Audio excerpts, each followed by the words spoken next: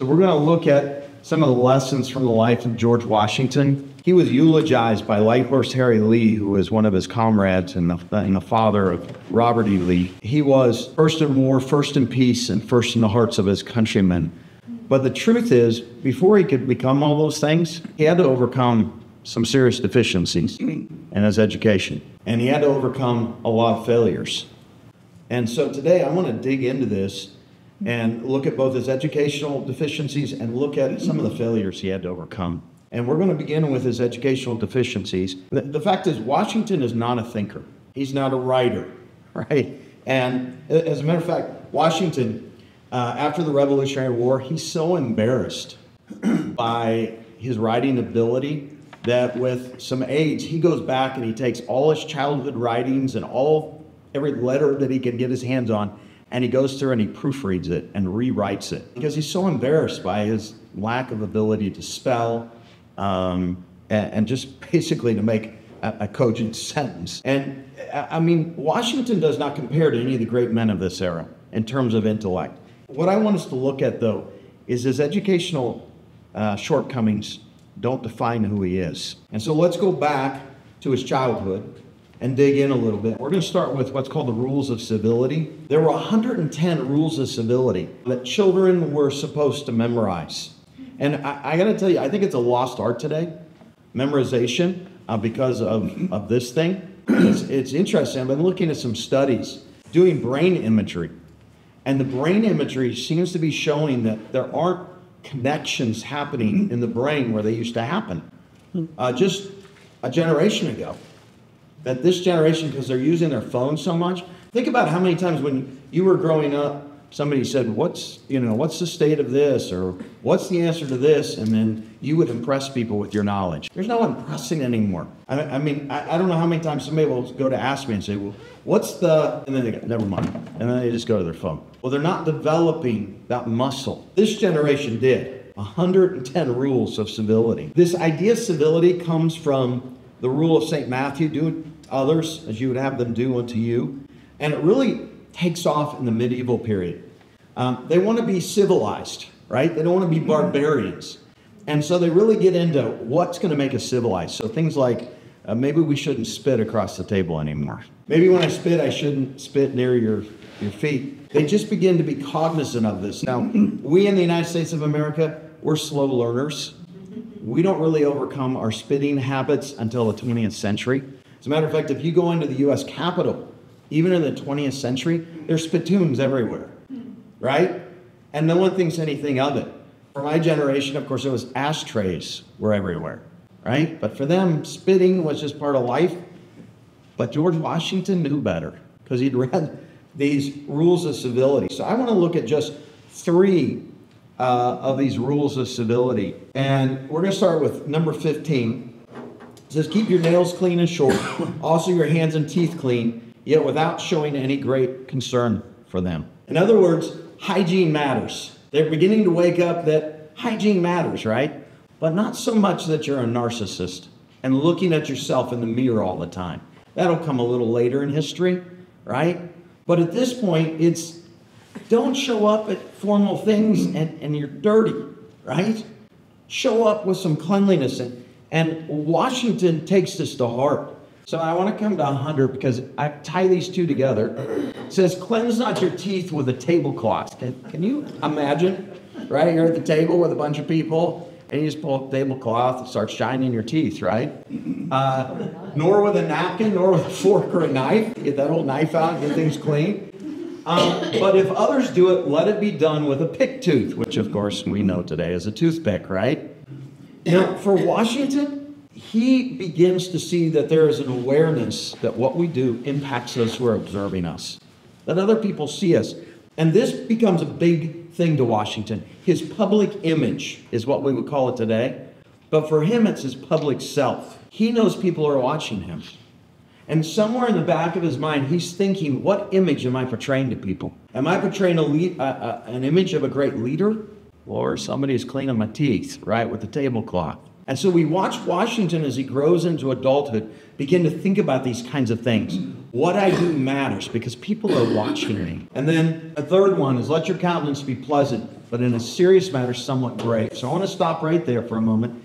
This description really fits George Washington. Those who meet George Washington say one of two things about him. They say when they hang out with George, he's this upbeat person.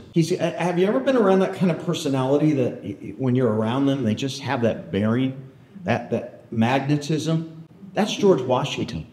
But when it was time to do something serious, and there was something to be accomplished, people said his face would change, and he was like, this is business time.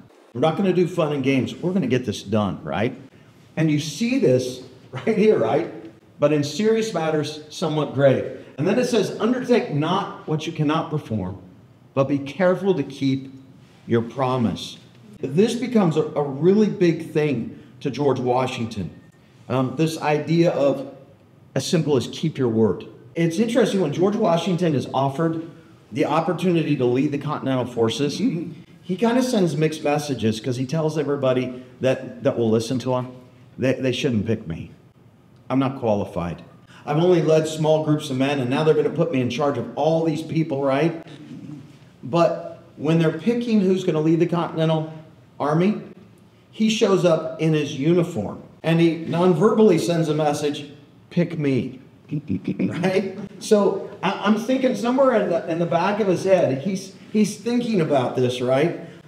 If I'm going to do this, I have to keep my word. I have to follow through. And the fact is, guys, he will follow through. When he becomes the commander of the American forces, he will lead them for 8 long years. And when others say, let's give up, Washington refuses to give up over and over. And so he fulfills both of these, right? He's hesitant, but once he's given the task, he's unstoppable. He's not going to quit. I just want to remind everybody that what you read, what you hear, and what you watch matters. You absorb it. And I think that's really important when we're teaching kids. What are they absorbing? What are you surrounding them with? I always tell people, I think it's really important for children that you have lots of books in a room. So they see books are valuable. You play music, so they see music is valuable. They see you pray, so they know that you're communing with God, that you believe that's important to you. What do they see and absorb? For George Washington, these 110 had a big impact on him. He absorbed them, and they became part of his character. Washington also was into Stoics. Stoicism basically is this idea that they preach the necessity of a virtuous life, free of corruption and immorality. And in particular, right, the love of money. Stoics said, man, this will destroy you. Money will destroy you. And of course, the Apostle Paul famously communicated it's the root of all evil. And so what's interesting is when George Washington takes command of the revolutionary forces, they want to pay him. And he says, no, don't pay me anything.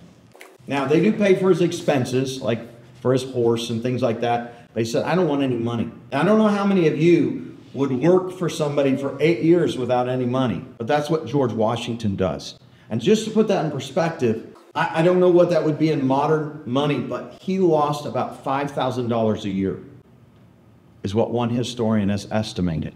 Another historian said that after 8 years is done, he loses half of all his income. That's a sacrifice, right? And so somewhere this teaching, both the biblical and then the Stoics, are shaping this young George Washington, right? I'm not going to be controlled by money. I'm going to do things because it's the right thing to do. Basically, he pays a heavy penalty. I think it's really interesting. There are a number of historians that, especially in the 1970s, that were really into, all the founders were fighting the revolution so they could put a little money in their wallets.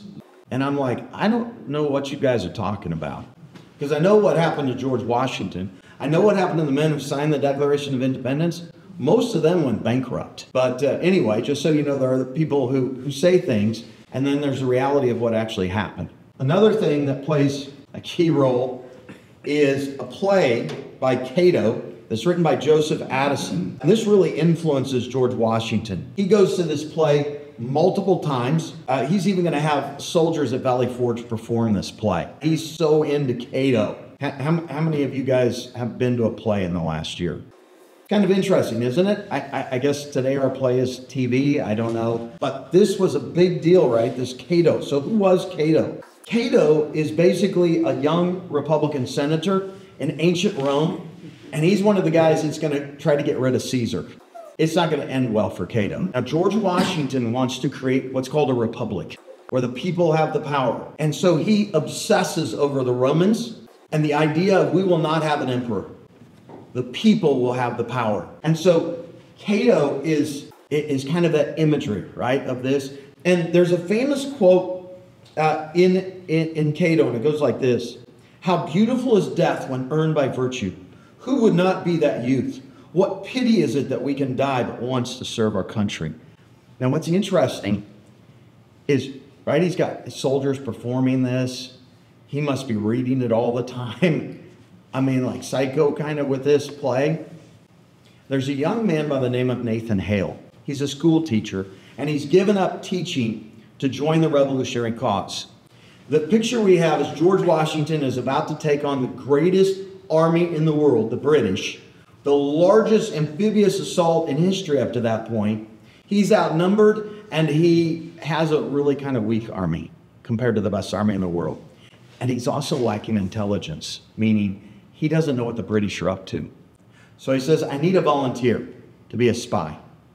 And this young Nathan Hale, just a kid, you know, because most teachers at this time were just kids, right? They get out of school, and I mean, by the age of 18, they're ready to teach. A little different than today, right? So at the age of 18, this young kid, Nathan Hale, he goes, I'll do it. I'll be your spy. And they're like, well, what are you going to pretend to be? And he goes, I'll just be a school teacher. So he goes into New York, right?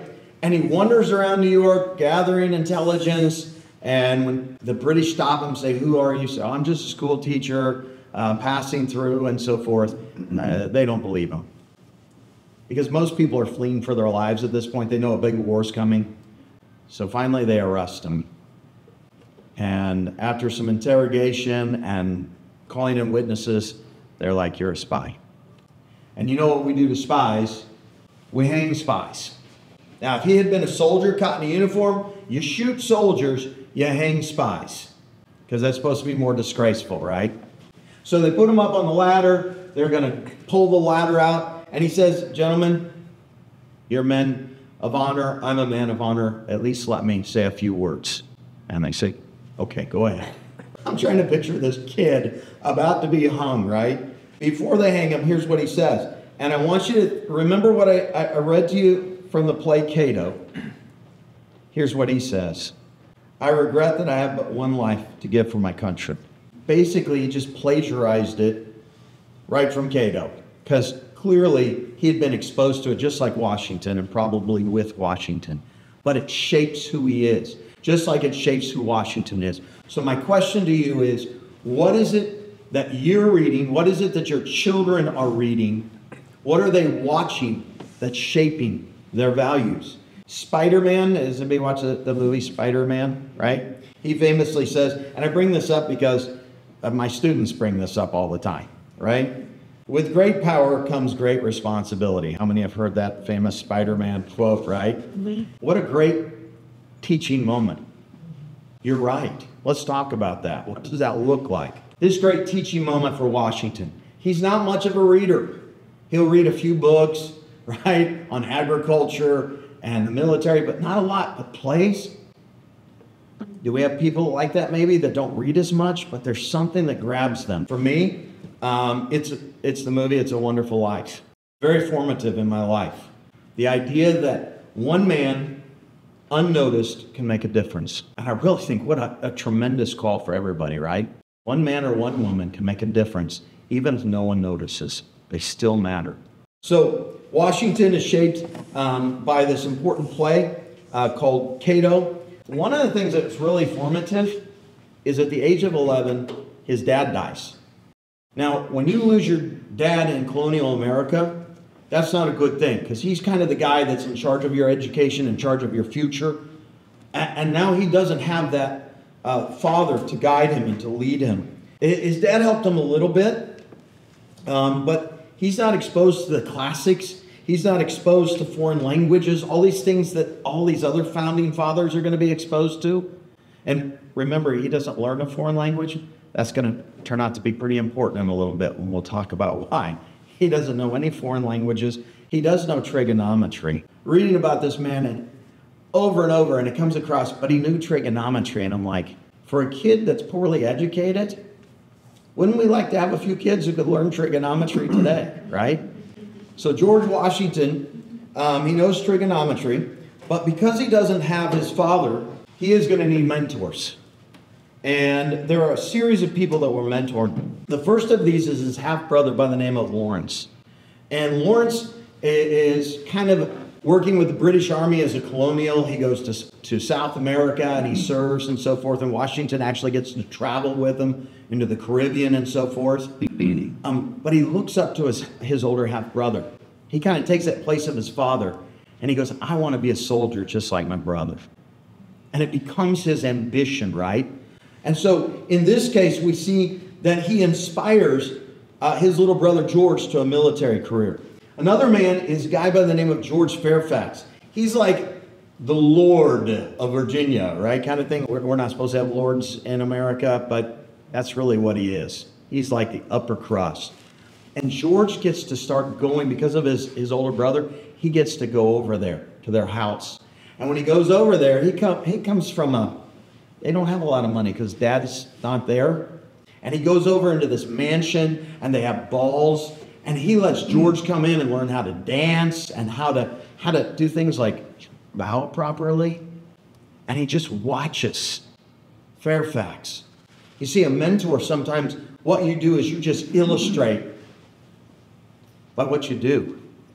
And I got to ask you, how many of you have somebody that's watching you? And you don't even think about it, but they're watching who you are and what you're doing. That was Lord Fairfax. Then there was Governor Dinwiddie. And Governor Dinwiddie becomes his patron. He opens the door for Washington to get into the military, into a military career. Who are you opening the door for? Right? Who's in your life that needs a door opened? And you're the person to make that possible. And then there's General Braddock, who he'll serve under, and we'll be talking about a little later. He's the one that gives Washington a real vision of what the military is, not just kind of the grandiose picture he has as a kid, but here's what it really looks like. Here's what you need to do to actually be a soldier. So mentoring sometimes is you get in and you actually teach somebody the hard day-to-day stuff of life, right? Because big visions are great, but if nobody teaches you how to accomplish those big visions, then that's all they remain, right? Are big visions. And I'm going to throw in one other person that mentors him. And this doesn't seem like somebody you would say is a mentor, but it's his wife, Martha. Martha, not only is she going to basically financially bankroll him, she's going to help him become the George Washington we know, with a mansion and all that stuff. But she's his companion. And year after year during the Revolutionary War, when he gets a little depressed, a little down, his wife travels across the country to stay with him every winter. And she encourages him and speaks life to him. And she throws banquets and different things, as much sometimes they don't have a lot of food, but the best they can for the other officers. But I don't want you to just think she's just providing those things. She's also providing wisdom to him. And I want to give you one quote from Martha Washington. I think it's one of the most profound things any of our founders, whether male or female, had to say. And here's what she said. I'm still determined to be cheerful and to be happy in whatever situation I may be, for I have learned from experience that the greatest part of our happiness or misery depends upon our dispositions, not upon our circumstances. We carry the seeds of one or the other about with us in our minds wherever we go. In other words, guys, we have a choice on whether we're going to be happy or whether we're going to be miserable. And you have both seeds in you. And every day you have to choose which seed you're going to nurture. Can you imagine you're George Washington and you're struggling with, I don't have enough food to feed my men, I don't have enough bullets, people aren't following me like they're supposed to follow me. And then Martha comes in and basically gives a little bit of wisdom like that. And so sometimes a mentor is somebody who will come in and when you're struggling, They kind of grab hold of you and say, you can do this, but it's going to be a choice. You're going to have to make the choice. And so I think in that way, she played a key role. So I want to look at how did George Washington rise above, right? And we're looking at how did he rise above not having this formal education. We've already identified he had mentors. He also has kind of an apprenticeship or an internship, if you will, during the French and Indian War. One historian said that basically it was the school for the American Revolution. He learned all kinds of stuff about combat then. And here's what one of the number one pieces of advice I give to young people is when you go to college, get an internship. Go do something where you actually gain experience. Because what do kids always hear when they get out of college? Well, you don't have any experience. I like your resume. You just don't know anything. Right? You don't know anything practical. So go get an internship. And in essence, that's what George Washington does. He gets an internship through the French and Indian War that prepares him for the Revolutionary War. So maybe he's not getting a formal education, but he's out doing. And I want you to remember that. He's out doing. He's doing stuff. He's learning with the hard knocks of life. And that's going to prepare him as we go forward. Next, here's kind of an antiquated word, practice. Timothy Pickering, who's his Secretary of War, recalled that when he first began to look at George Washington's writing, his letters, he goes, oh my gosh, this guy's President of the United States. Look at his spelling. Look at what he's writing. Oh, right? But then Pickering notes that Washington began to improve. And he got better and better. And he noticed that how Washington did it was he looked at other examples of good letters, especially Alexander Hamilton, who was a tremendous writer. He began to model his letters after Alexander Hamilton. And then he would take a lot of care and rewrite letters over and over until he got them so they were just right. So they looked like those good models of letters. Ironically, Washington becomes one of the greatest letter writers in American history. He's going to write thousands of letters. And so before I move on with that, talking about, here he is, this prolific correspondent. It was through practice. How many times do we have people who say, I can't do that, and so I'm gonna quit, as opposed to somebody in their life says, how about you work at it and then practice and practice again? That's George Washington. That's the model that he's following as a leader. And I also want to point out, he also keeps a daily journal, which I think is great, right? That you're recording what you do so that you can look back and say, here's where I made mistakes, and here's where I can improve based on the past, right? And I have to tell you, one of my nerdiest moments is I was getting some master's credit at Brown University, and they had George Washington's journal. And they brought it out. I was sitting in this special room or something with his artifacts, and I was in full nerddom. And they brought the journal over to me, and they said, would you like to hold it? Yeah, you mean his journal? And I said, yeah. I go, well, give me some gloves. Because I had been a ranger, and we were like, you got to wear gloves for everything, right? He said, you don't need gloves. What are you talking about? This is George Washington's journal. And he says, it's made of linen. And your oil on your hands is actually good for his journal. So here I am barehanded. And I said, would you guys mind? I know we're in this room, but there's a bunch of teachers out there. And I'd kind of like to stroll out with George Washington. Would you mind if I do that? And they looked at me like, okay, weirdo. Yes, you may do that. So I stroll out with George Washington's journal. And I'm like, hey, you guys want to see what George was doing on day? So anyway, sorry to have that little nerd aside there. But daily journaling is a great practice as well. Here's another thing Washington did. He would listen to counsel. Washington was an attack kind of guy as a general. And early in the war, he's like, let's just go attack him. Let's go attack him. But he would stop, and he had the wisdom to call in all his officers. And he would say, I'd like everybody to write down what you think we should do. And then he would review what everyone had suggested. And then he'd go, no one else wants to attack. And after a while, he began to recognize the wisdom that came from bringing in all the generals, making them do work and think through the process, and then he would review it and make his decision. And eventually, he becomes known as the Fabian of the American Revolution. During the time of Rome, there's this guy by the name of Hannibal who comes, maybe you heard of him, with elephants coming over the mountains, over the Alps. They come down, and he wipes out the Romans at the Battle of Cannae, kills 70,000 of these Romans who are strutting around. Now they're not strutting, they're dead, right? And they're like, what are we going to do? And Fabian, who becomes known as the delayer, says, here's what we're going to do. I'm not going to ever attack him head on. I'm just going to attack and run, attack and run.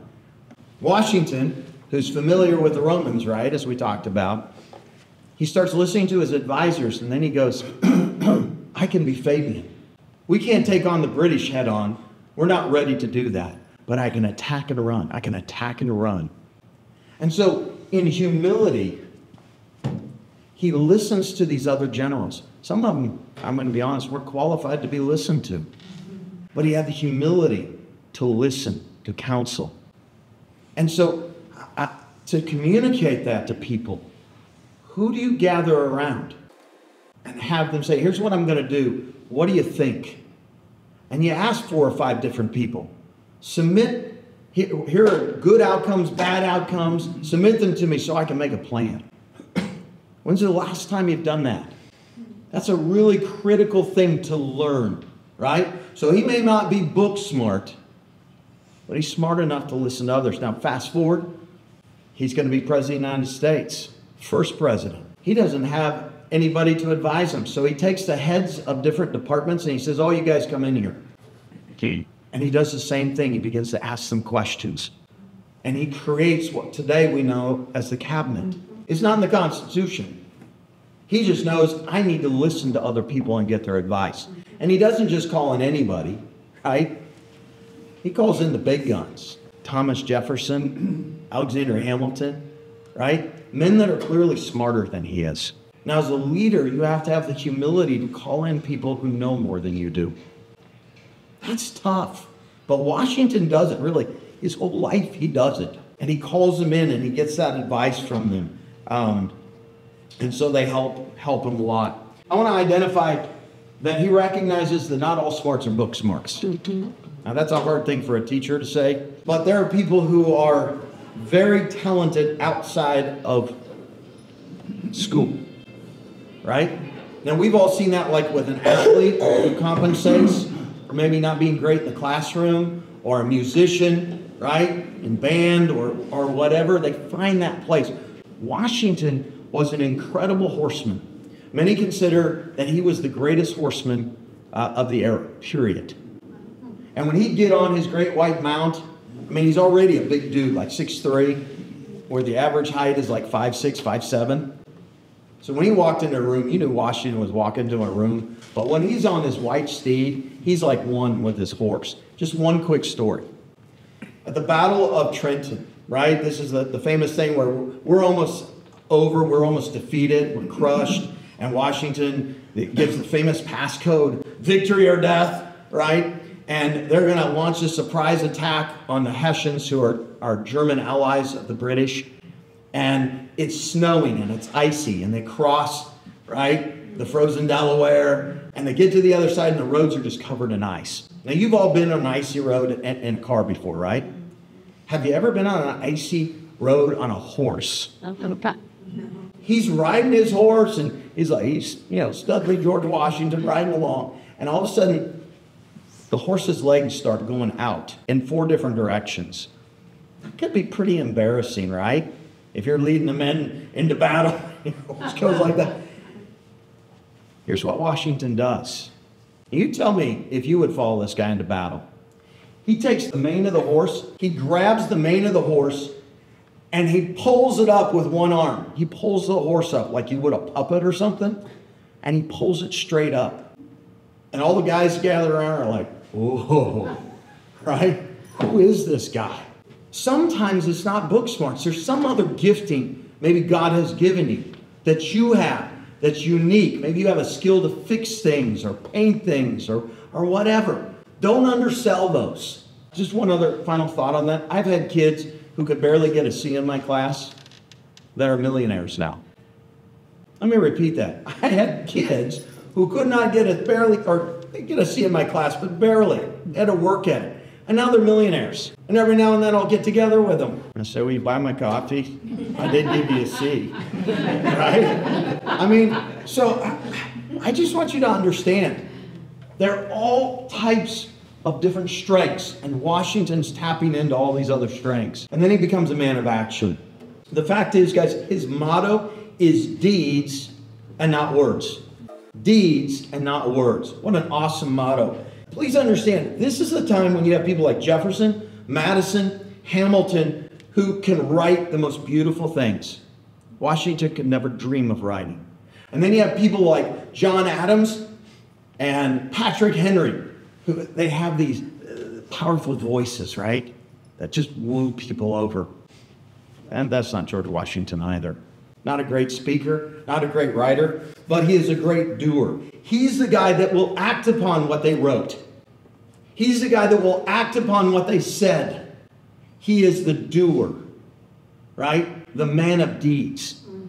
And so, hey, maybe I don't have this great education, but I get things done. And so this is George Washington getting things done. And I got to tell you, one of his heroes was a guy by the name of Cincinnatus. Maybe you've heard of Cincinnati, Ohio. Mm-hmm. Cincinnatus was this Roman farmer, back to the Romans because he loved the Romans. Mm-hmm. And apparently these barbarians were invading, right? And they needed somebody to lead them. So they called Cincinnatus in and they said, hey, we're going to give you the power of a dictator. You put an army together and go defeat them. And Cincinnatus does that. And as soon as he defeats them, all the guys that appointed him, they're all like, oh my gosh, we made him dictator. He's going to stay dictator. Cincinnatus comes back, he goes, here's your sword. Where's my plow? And he goes back to the farm. And all the Romans are like, who is this guy, right? Washington reads all about Cincinnatus. So when he is the commanding general of the American forces and the Revolutionary War is over, everybody thinks he's going to become a dictator. Matter of fact, there's a number of people that ask him to become dictator. And he says no. And what's shocking is George III, who we're fighting against, the King of England, he says, if George Washington actually gives up his power, even I will believe he's a great man. He gives up his power. What's wild is he gives up his power a second time when he becomes president of the United States. You know what's funny? I just marvel at this because in the history of the world, we're used to Caesars. We're used to people, once they get power, they take it. The Cromwells, the Caesars, who they never give back their power. He gives it back twice. And today there are historians who no longer rank George Washington as number one. Seriously? The guy who gave up being king twice? He can't be number one? But just saying. So pretty wild stuff here, right? Now, it's all amazing, right? He overcomes these deficiencies. Washington is going to find a way to go around, over, and sometimes through his educational problems. And today, does anyone talk about George Washington's educational failures? Is that like the talking point we have? No, no one remembers that. What they remember is he's a man of leadership, a man of character, a man of wisdom and courage and perseverance. I love this. There was a historian I met years ago. His name was Peter Henrique. And he said this, I'll never forget this. He said, Jefferson, Madison, Hamilton, Franklin, and Adams were all smarter than Washington. And yet they all looked to him for leadership. Isn't that wild? Every one of them looked to him for leadership. All right, the second thing we want to look at is overcoming failure. And this is the second major area of Washington's life I want to examine. So what's going on is we have something called the French and Indian War. And the French and Indian War is also known as the 7 Years' War. And many historians consider it to be our first world war. You know that one in the 20th century? No. This is probably our first world war. I mean, they're fighting all over the world. They're fighting in the Philippines, they're fighting in India, and of course they're fighting here in North America. And that's what we're going to focus on. Now, please understand, during this time period, we have two superpowers vying for North America. We have the French and we have the English. And they, in particular, want a place called the Ohio River Valley. Canada's fine, it's cold. But the Ohio River Valley, they can both envision. The English colonists are heading that way, and they're like, good farmland. The French and the Indians are out there, great fur trapping, lots of money to be made. And at this time, if you wanted to travel out there, the number one way to travel is by river. Not a lot of roads at this time in history. Whoever controls the rivers can control an entire area. And there's one place where there's a confluence of rivers, where they come together, the Ohio, the Allegheny, and the Monongahela. And the French and the English realize whoever builds the first fort there is basically going to control the Ohio River Valley. And the French build the first fort, Fort Duquesne. Later, the British are going to win this war, and they'll build Fort Pitt, which becomes Pittsburgh, right? So, but we're not there at the end. We're at the beginning, right? And Fort Duquesne is built, and the French have control of it. And the governor of Virginia, his name is Governor Dinwiddie. Would you like to be stuck with that one? That's right, Governor Dinwiddie. And he calls in young George Washington, and he goes, I have a mission for you, kid. Now, why is he picking George Washington? Remember those mentors? Like Fairfax and so forth? He's got connections.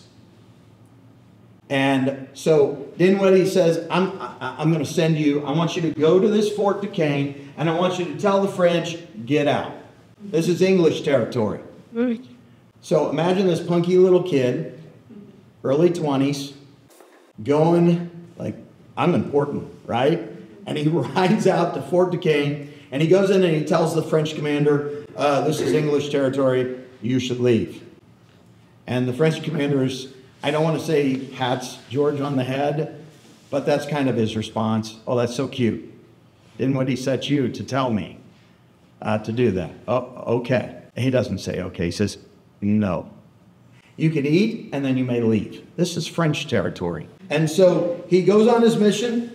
He comes back from his mission. And before we move on, I want to tell this little aside. It's shocking that Washington is the man that's selected for this mission. If it had been up to his mother, Mary, this would have never happened. You see, Mary, his mom, was very protective.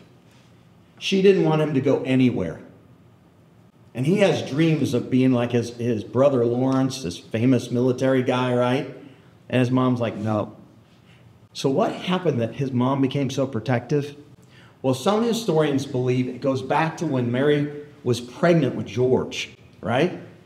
And she's full with George right here. And it's church. And they've come from church, and they're all going to Washington's, to his plantation, to his father's plantation. And they're going to have a luncheon with other church people. You've probably all done that after church, right? Let's all get together and eat together. So they're in this cabin, basically, and they're sitting at this long table, and the storm comes along. And it's not just any storm. It's one of those lightning storms where everything shakes, right? And they're all sitting at, like, if you can imagine, like a big wooden picnic table inside the cabin. Several families seated there. Fireplace over here. And all of a sudden, a lightning bolt strikes the fireplace. It travels down the fireplace, comes out of the fireplace, and it comes towards the picnic table. And sitting at the end is a little girl, one of the neighbor girls. She has her fork, her fork, well, she was left-handed, and her knife. And she's ready to eat, and the lightning strikes her. And the two pieces of metal come together and fuse together in her hands. Wow. And she dies instantaneously. Now Mary, with George, is sitting just a little further down, and that jolt goes on and it reaches her, but by then, it's not dangerous, but she feels it. And she looks at a horror as she watches this child die right in front of her. And somewhere in her mind, she vows, I'm never going to let this child out of my sight. Harm is not going to come to my little baby, right? And so she becomes very protective. And I believe she is the hand, as George Washington says when he refers to God, the hand of providence. because George wants to be in the military, and Mama keeps saying no. And so he works out a scheme with his brother Lawrence. Remember, one of his older brother? They get a little scheme. He goes, look, I know there's a ship in the harbor. We can get you down on that ship, right? And you can join the British Navy. Somebody on that ship knows Mary and comes and tells Mary, your boy's heading down there to join the British Navy. And Mary's like, over my dead body. And so she's storming down there and, I don't want to say grabbing him by the ears, but you're not going to be in the British Navy, right? Now imagine George Washington, American hero, could have just been a midshipman in the British Navy. But because of his mom being protective, and most historians say overly protective, the course of his life is set a different pattern. So here's what I want you to hear. How many times is there someone in your life that you resent being in your life? You resent the direction they send you, but they're being an emissary of providence of God, just like Mary was for George. So back to our story, right? George has gone out. He's told people at Fort Duquesne, get out of there. And they said no. So he goes back to Dinwiddie and he says, they laughed at me, basically. What should we do? And he goes, nobody laughs, said, the British. And so Dinwiddie is going to send George Washington back with some Virginian colonials and some British soldiers. And this time, they're just going to go take the fort. And this is when the wild stuff begins to happen. As they're traveling along, they're going to come up on these rocks, and they'll look down into the rocks, and there's a glen down there below. And what does he see but a bunch of French soldiers and Indians? He's like, oh my gosh, they're coming to attack us. Now, George Washington is 22, and he's thinking, this is my moment of glory. I'm going to ambush the French. So they're up on these rocks, and I actually walked down here, was standing down here, so it's a ways down, but I can see there's nowhere to run. You're kind of trapped right here. And so when I give the word, we're going to fire down on them, right? Now, Washington has British with him, and he has some Indian allies with him. And they fire down on the French. They kill a few Frenchmen, and the French are like, okay, we surrender, right? And Washington's like, wow, this is too easy. So they kind of climb down. There's a little rocky area you can climb down here. And they're telling the British to throw down their guns. And the commander or the leader of this force is a guy by the name of Jumonville. This is going to be named Jumonville Glen eventually. He is the brother of the commander of the French fort. In all likelihood, he is on a mission to Virginia, just like what George Washington had done. He's an ambassador for the French. But George doesn't know that. It's okay, he hasn't killed Jumonville. But one of the Indian allies, his name is Half Moon. He didn't come to have Frenchmen surrender. He came for blood. And so while Washington is telling all the Frenchmen, put your guns down, we're British, we'll treat you well, Half Moon runs up to Jumonville with his hatchet, and he buries it in his head, in Jumonville's head. It just splits his head open. Now Washington, who's 22, he's just gone from, everybody's going to say I'm the greatest, to, oh my gosh, what has just happened? The French surrendered to me, and now my Indian allies are starting to massacre them. And he's like, stop! Don't do this, right? And the Indians are like, we're not listening to this punky little 22-year-old kid. Finally, he gets them to stop. But the damage is done. In particular, one of the Frenchmen in all the hullabaloo is able to escape and run back to Fort Duquesne. Washington realizes one of the French have escaped. When that Frenchman gets back to Fort Duquesne, he tells Jumonville's older brother, guess what happened? You know how you sent them out as emissaries? Well, they murdered your brother. He surrendered, and they just split his head open. George Washington's responsible. You mean that punky kid that came here earlier? Let's get him. So they put together this force of French and Indians, and they start chasing Washington. And Washington realizes they're coming for him. And he knows he can't outrun them, so he decides, we better stop and build a fort. And he's going to pick kind of this grassy meadow down in the valley. Now, can I tell you, children know in a snowball fight, you take the high ground. George Washington picks a meadow down in the valley. Why? I'll give him this credit. He has to feed his horses. And that's important. And there's lots of grass and meadows. But being in a meadow is not a good place, because when the French and Indians come, I don't know how well you can see, but they're going to get in the woods, and this is kind of sloped up. And the only fort, this is going to be named Fort Necessity. The name says it, kind of everything you need to know, right? Fort Necessity. It's basically a bunch of palisades or sticks coming out of the ground. And then, I don't know if you can see this, but they put this little trench around. And I've been there, I took this picture. The trench is like this tall. Well, that's going to be helpful, right? So when the Indians and French come, they're in the woods, and he's in there, and he's like, bring it on. We got our fort, we've got our trench. And the French and Indians open fire, and they're firing down at the British and the colonials. And as if that were not bad enough, it starts to rain. And I don't know where rain goes. Maybe it's in a meadow. Oh yes, it's in a meadow. And it begins to flood. In 18th century warfare, one of the most important things is to keep your powder dry. So now he's surrounded by the French and Indians, and he can't fire back, but they're under trees which provide cover so they can fire down, and their powder is dry.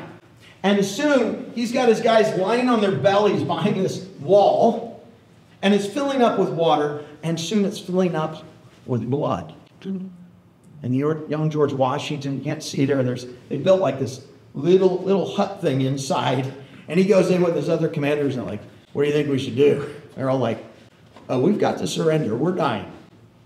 I can imagine George Washington is thinking about Jumonville, right? They surrendered, that didn't go so well. But he has no choice.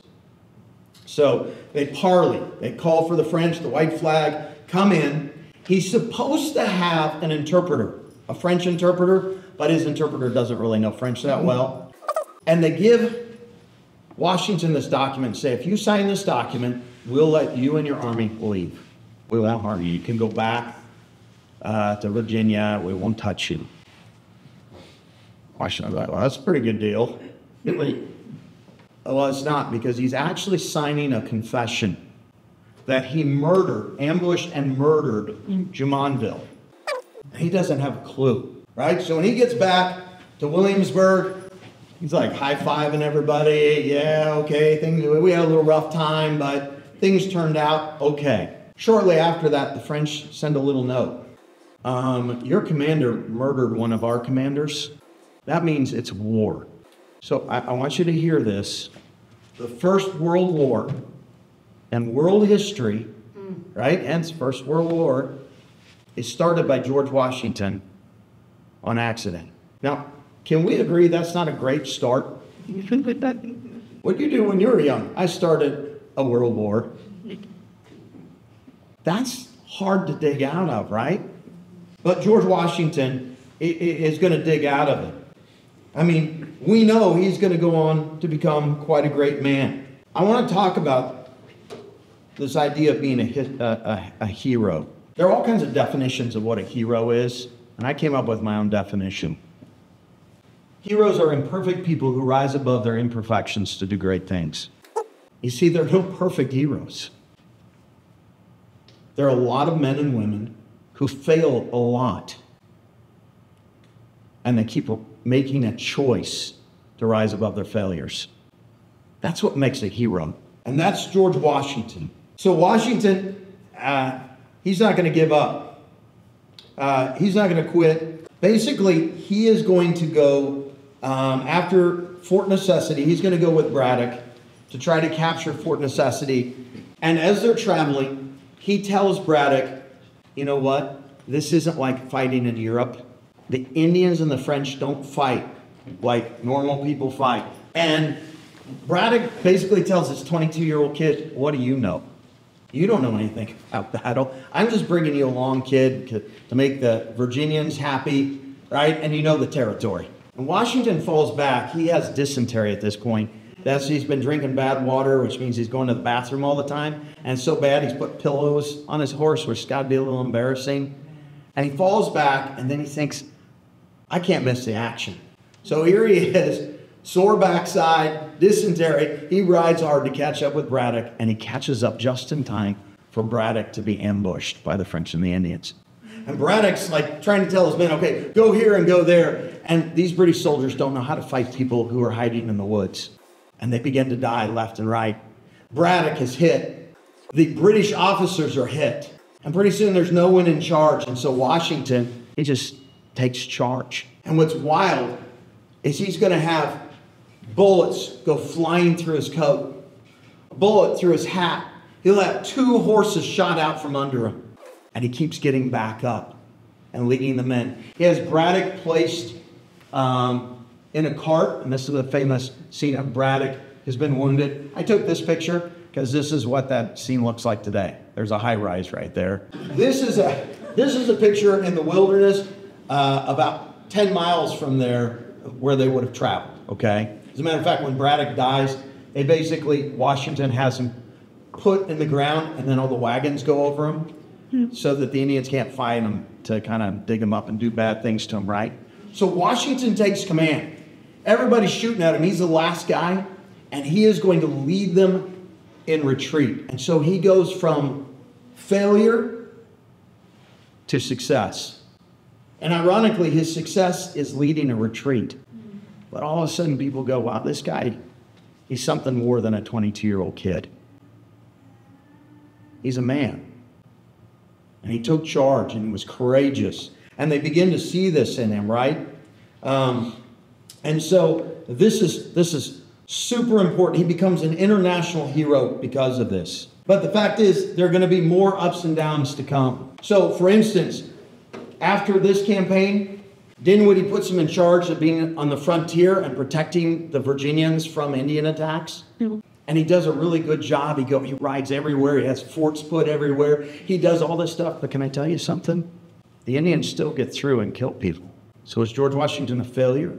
Or was he successful because he saved a lot of lives? After this, he becomes the commander of the Revolutionary War, right? And he has this epic fight called the New York Campaign. I mentioned it earlier, like 30-some thousand British soldiers are landed. He has 19,000, right? It is a complete disaster. The British fool him. He's in full retreat. And when they're done, he's going to go from 19,000 soldiers down to about 2,000 soldiers. And it basically looks like the war is over. And that's the moment in which he launches his surprise attack on Trenton and saves the Revolutionary War. That's why he says victory or death. Because he said, we either win or we're all going to die. And people don't think about this, but you do understand George Washington was a traitor. And do you know what happens to traitors? Have you ever heard of drawing and quartering? Has anyone ever seen the movie Braveheart? I had to close my eyes through part of that because they're drawing and quartering. That's where what they do is first do you want to hear this? Okay. I will spare the drawing part, but they take your intestines out while you're alive. And then they tie you to 4 horses, 1 on each limb, and they send the horses to the 4 different directions, the 4 corners of the empire. So everyone knows this is what happens to traitors. I got to tell you guys, Washington's aware of that, right? So when he says victory or death, he knows what he's talking about, right? And they launch this surprise attack at Trenton, and it's successful. But then after that, things don't go well. There's all kinds of guys who want to replace Washington, and there's all kinds of attempts to replace him with other commanders who think they're better. But somehow Washington survives that. And then things get really bad towards the end of the war. He can't pay his troops. Congress isn't giving him any money. And they get really angry. And they begin to call for a mutiny. And somebody sends out this thing called the Newburgh Letter. And it's to all the officers. And it basically says, you know what? You're tired of not being paid, aren't you? You fought for this country, and they haven't paid you a dime. Let's say maybe we march and on the Capitol here, and we take control. Washington sees this letter, and Washington says, I don't want anything to do with this. That disgusts me. We're going to be a republic. The officers don't care at this point. They're so angry they're not being paid.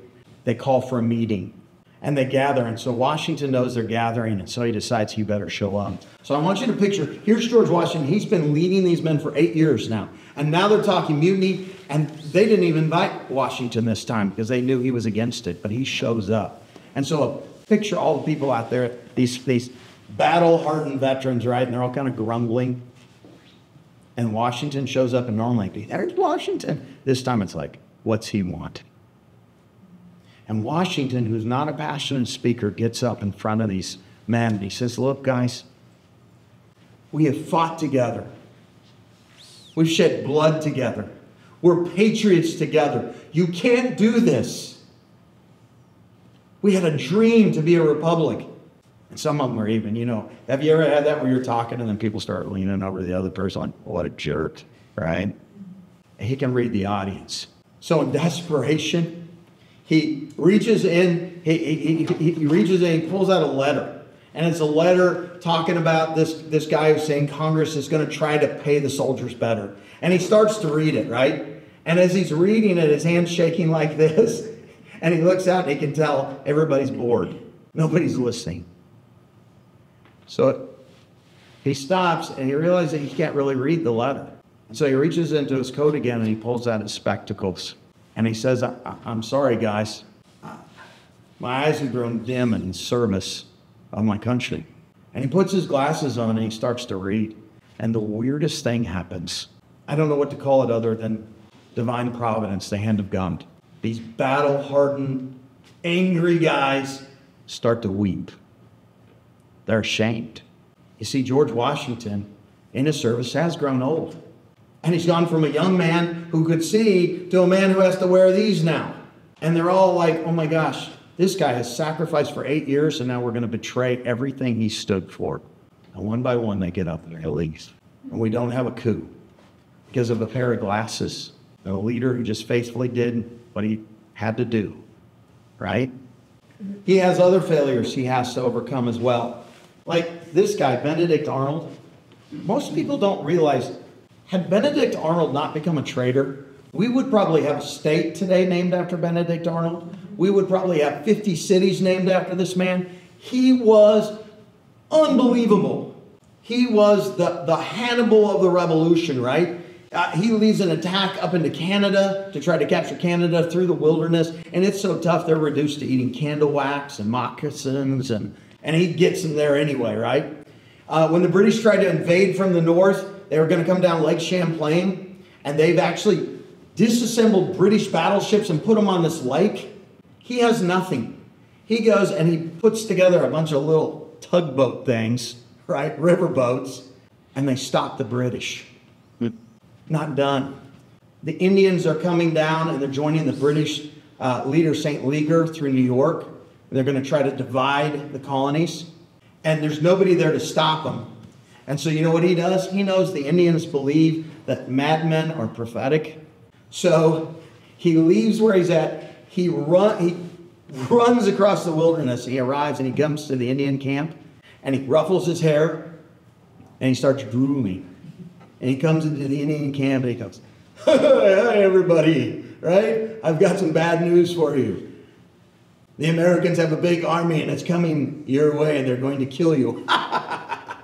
And he just does all kinds of crazy stuff and they go, oh my gosh, he's a crazy man. That must be true. And so all the Indian allies of the British leave. And without the Indian allies, the British can't win. And as if that's not enough, then at the most important battle, the Battle of Saratoga, the turning point of the war, Benedict Arnold had a personality problem. He didn't get along with people very well. And the commander is a guy by the name of Horatio Gates, who his men called Granny Gates. And Granny Gates wants to just kind of stay and wait for the British to attack him. And Benedict Arnold's like, no, we must attack, attack. And he's like, nope. Arnold gets so angry that Horatio Gates orders his second in command, Benedict Arnold, to be under arrest. And he confines him to quarters. The battle starts. Benedict Arnold's sitting there, he's going crazy. He's like, there's a battle going on without me. So he disobeys orders. Comes out of his tent, gets on a horse, and he rides from scene to scene, rallying American forces, and they defeat the British. He gets shot in the leg, but thanks to him, we win probably the most important battle, the Battle of Saratoga, because after that, the French decide to be our allies and give us support. And of course, all of that to say, Benedict Arnold doesn't get any credit. The credit goes to everybody else, and he resents it, and he basically sells his sword to the British. Now, I want you to imagine you're George Washington. This is like he's Top Gun, right? He's the man. And now he's betrayed you. And he was your friend.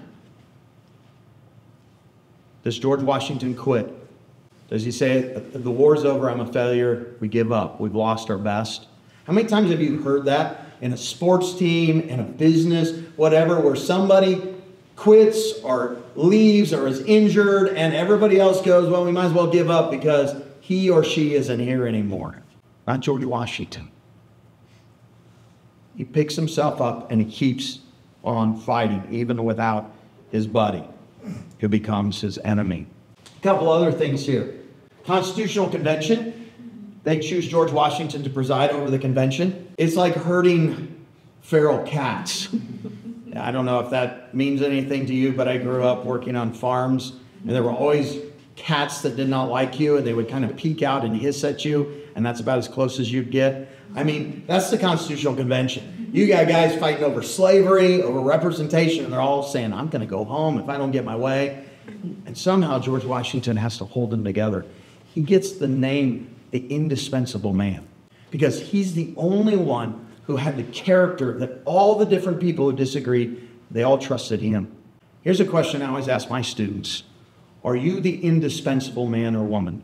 In other words, when you walk into a room, do people go, that's a person that has so much character that I'll follow them whatever they decide because they've proven themselves to be an honorable person? Is that you? Are you the indispensable man or woman? That's George Washington. And then when he becomes president, I mentioned this before, he puts together a cabinet of advisors. But we're not done with failure. Remember, our point is, you don't just fail once in life if you're a hero. You fail over and over. He puts together the two brainiacs, Jefferson, I think probably one of our greatest intellects, the only one who could match him, Alexander Hamilton. And he takes them as advisors in the first couple of years. It goes okay.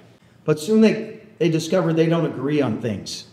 And they begin to butt heads. So much so, guess what? We're going to get our first two political parties from this. And things go so bad, people begin to criticize George Washington, the indispensable man. The last couple of years of his presidency, he's like, I don't want it. I didn't even want this job. Right? I already did the revolution, did the French and Indian War. I'm doing you a favor here. But people start criticizing him. Even Jefferson behind his back begins to criticize him. And today we talked about the media, right? Oh, how the media attacks people. And we've never seen anything like that before in history. You're wrong. There was a secret media war led by Jefferson to destroy Washington's party, the Federalist. And they got really vicious, right? Adams, they called his rotundancy, right? Because he was a little chunky. I won't get into all the things, but there was a lot of attacks. What's going on now isn't new. There really isn't anything new under the sun. What's important is that Washington doesn't quit. This other chance, and so I want to wrap up with this. Matthew 24:13 says, but he who endures to the end shall be saved. If you want to overcome failure in your life, the message from George Washington is don't quit. Don't quit. He had so many opportunities, so many failures. He could have quit, but he didn't. And then the thing was, then another problem would come, and he didn't quit. And then another problem came, and he didn't quit. I sum it up with one of his favorite generals was a guy by the name of Nathaniel Greene. What's wild about this general is Washington put him in charge of the Southern campaign to fight the British, and he lost every single battle. Every single battle. But he won the war in the South. He eventually, by losing, draws the British General Cornwallis to a place called Yorktown, where the British will surrender. Now imagine being the general who never won a battle, but still won the war. And here's what he told his men, because they were getting discouraged, losing battle after battle. And this is my favorite quote. If you walk into my room, you will see this up near my door. It says, we fight, we get beat, we rise, and we fight again. Let me repeat this. I love this. We fight, we get beat, we rise, and we fight again. So in conclusion, here's what I want you to take away from this talk on Washington. That if you want to live a heroic life like Washington, recognize that life is a choice. And you can either determine your life based on your weaknesses and say, I'm too weak. I can't do this. Look, I didn't have the training. I give up. Or you can overcome your deficiencies. And you also have a choice when you fail and to say, I quit and I give up. Or you can overcome your failures. That's the story of George Washington.